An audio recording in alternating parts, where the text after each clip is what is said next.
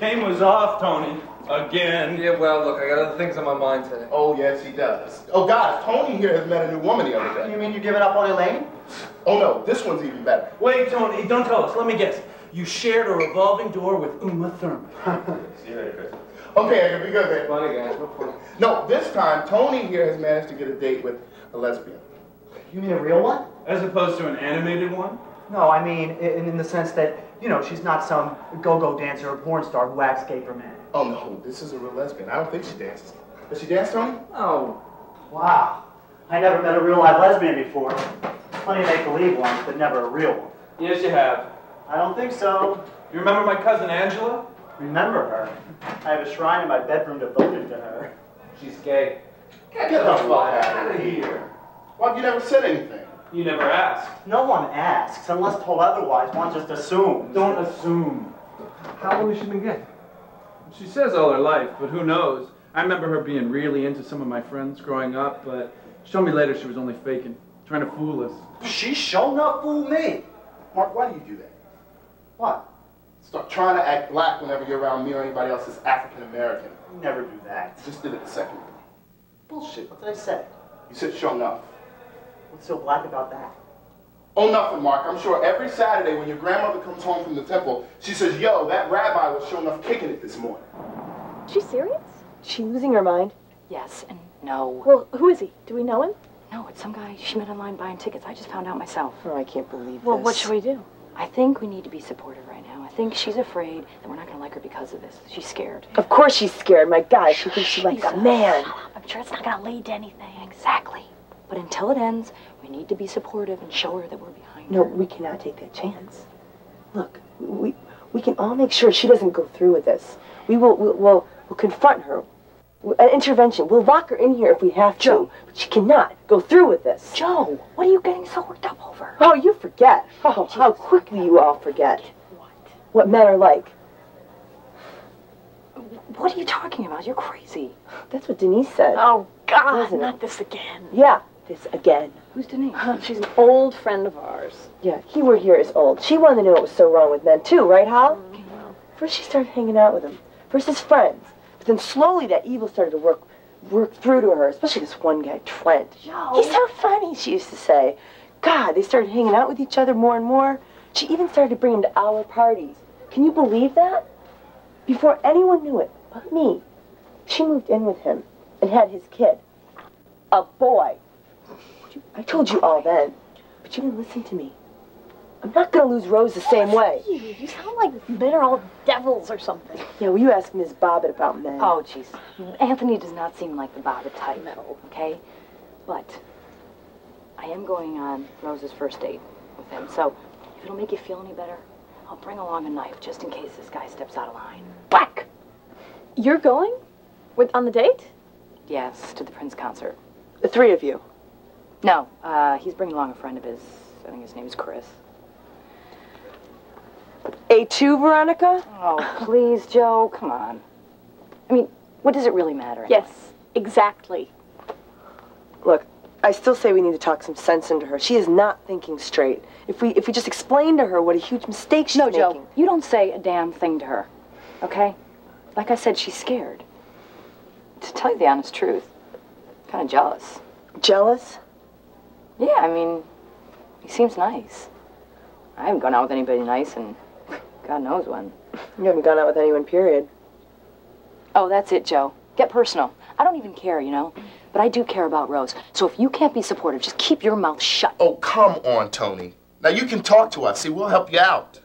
That's right, Chris. I'll be okay on my own next. You think we don't know how to date a lesbian? There's no one way to date a lesbian. See, that's where you go making mistake number one, thinking that way. See, the very fact that you agree with Mark here worries the hell out of me. Don't be so fast there, Aunt. You should hear us out. Do you have much of a choice? Not as far as I can see. Now, why don't you just bear with us for a minute? Now, don't you agree, Tony, that there's a certain way that you should date straight women? Of course not. That's the most... Come on now, buddy. You have to admit that maybe there aren't exact rules to follow, but there are certainly guidelines. You guys are crazy. Okay.